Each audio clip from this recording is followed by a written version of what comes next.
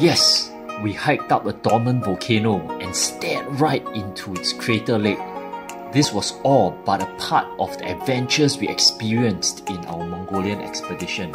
A typical day starts off with me dragging my lazy bum out of our gear tent, and I would either carry out my usual workout routines, or there was this occasion where I had a once-in-a-lifetime opportunity to run and exercise by a waterfall.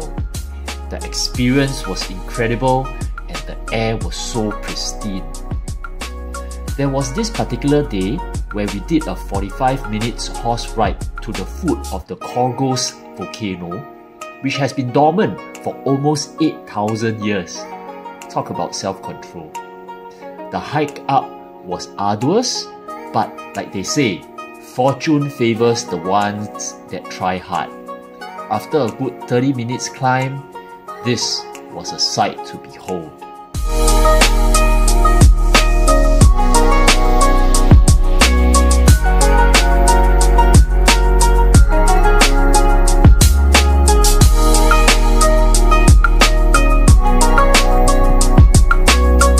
As we were making plans to take the horse ride back to our campsite after the hike, I chose instead to traverse in our trusty old Russian-made UAZ van as my bum was really sore, and you can see the little one is already spent.